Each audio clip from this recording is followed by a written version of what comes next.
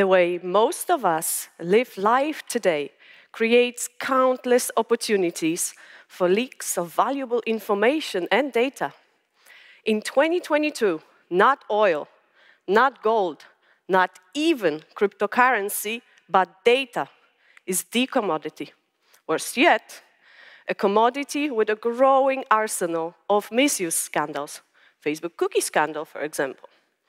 We understandably focus on online data enormously, perhaps letting our guard down when it comes to other sources.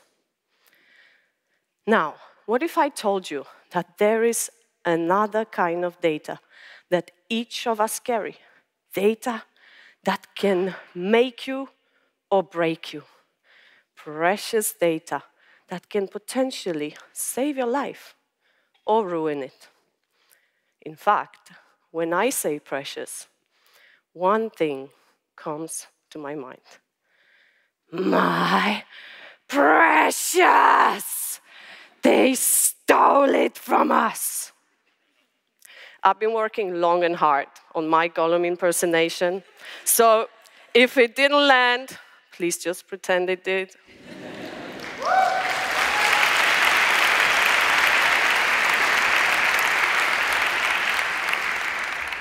This is Gollum. Gollum is consumed by an obsession over a ring he possesses. This ring means the world to him. Sadly, one day, Gollum gets tricked. He gets distracted.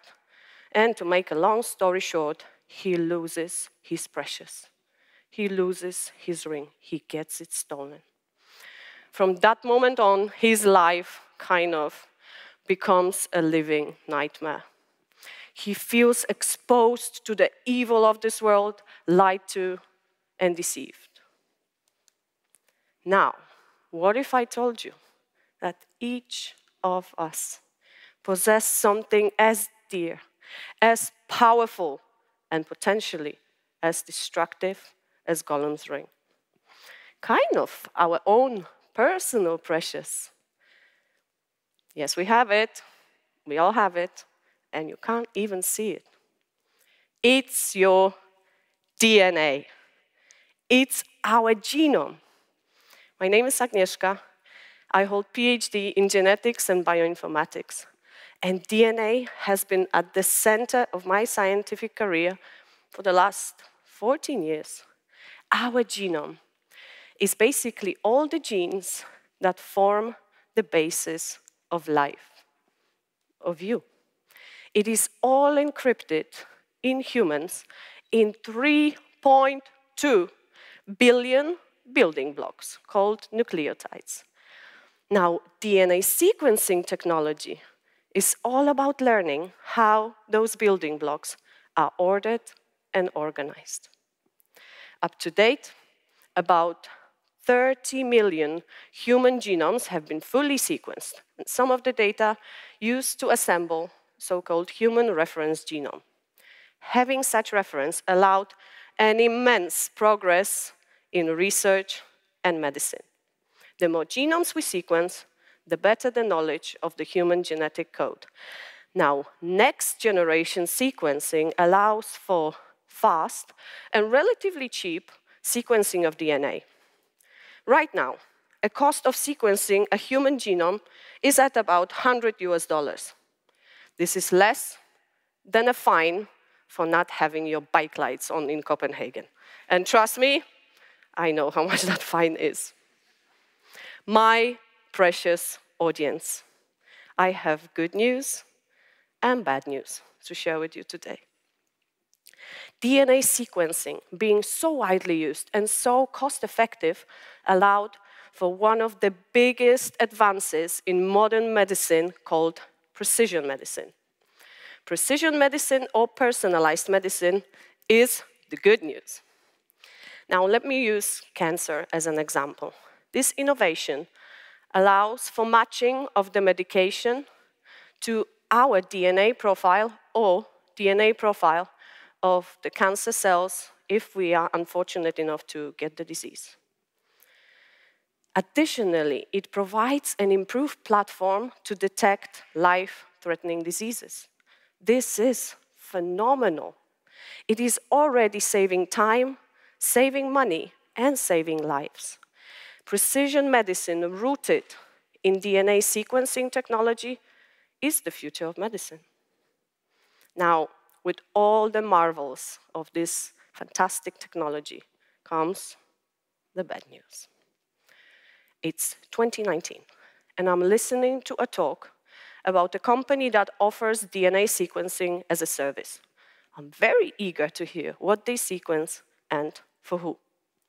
As an example, a report delivered to parents of a boy suspected to have a genetic disorder is shown. The sequencing confirms the mutation. Diagnosis can be delivered. However, the report continues, and it features additional changes to that boy's genome that potentially have negative implications towards his health or life. As if that's not enough, to my disbelief, I learn that the parents never asked to see those additional findings. All I'm thinking is, how wrong? How unethical? Unethical because this is sensitive health data. Genetics is a very complex matter, and there is still some uncertainty to those findings due to methods constantly evolving. I am a mother of 2 girls, and being worried about their health, future, well-being is a big component of my parenthood. I am a strong believer that it is everyone's right to decide which eyes look at and interpret our DNA data. You see, those parents now might worry sick for the rest of their lives. And it doesn't end there. I bet some of you have seen ads where, again, for about 100 US, you can learn your ancestry based on your DNA sequence. You pay the money, get the kit, send the sample back, the genome gets sequenced, analyzed, and what we receive again, in most cases, is a colorful pie chart representing a percentage of where we come from genetically. 5 minutes of excitement and fun, that's for sure.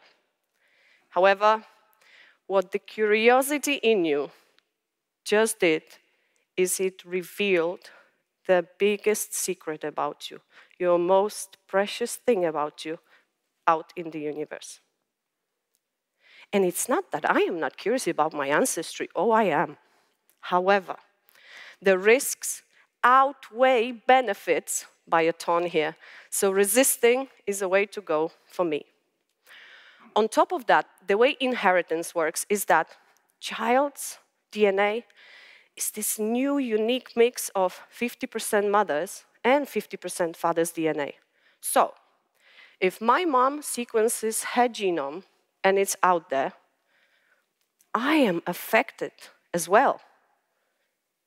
So, mothers, fathers, brothers, sisters, children out in the audience, please be mindful when making decisions that not only affect you, but your entire family.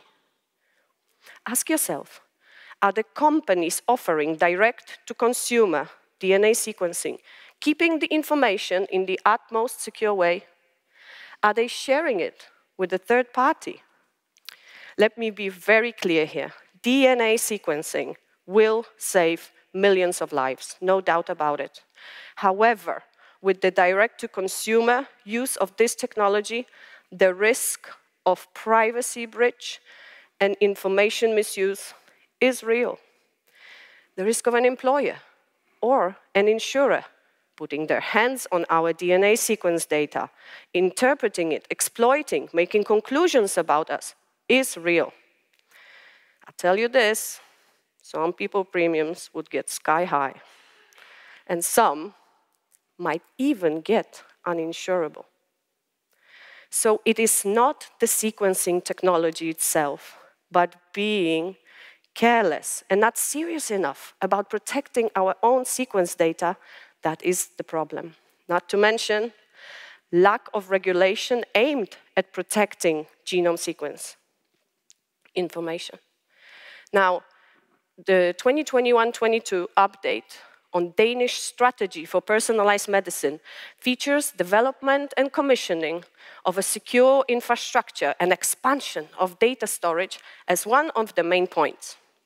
Now, that just shows you that a much needed regulation is not in place yet, but still in the development phase. Cases where direct-to-consumer sequencing businesses shared their data, the DNA data of their customers, with a third party has happened already. So it is not a grim future I am picturing here, but concerns that have already materialized. I would be devastated beyond measure if my precious got taken, revealed, misused, and misinterpreted. And then I would have to live with the aftermath of it all.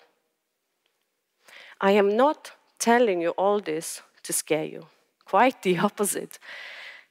Genetic testing and DNA sequencing is progress. It equals progress. It's here to stay, to shine, and really show us what it can do for humanity. Without a doubt, I would submit my DNA sample for sequencing if my life or health depended on it. What I would like you to take from our interaction today is, please read, educate yourself, get curious, and take DNA sequencing seriously. Do think twice before you reveal your precious for trivial reasons.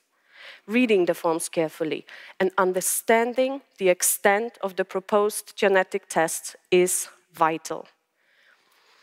Give it enough thought and consideration when or if you are ever requested to submit your DNA sample or even interested in submitting your sample for DNA sequencing. There are a number of websites, such as Genetic Literacy Project, that offer a variety of articles about this topic in a reader-friendly form. Let's not be like Gollum and get distracted. And let's not get distracted and tricked into losing, or worse yet, giving away what is most precious to us. Let's be our own heroes and guardians of our genome so we can make this technology our friend, not our enemy. Thank you.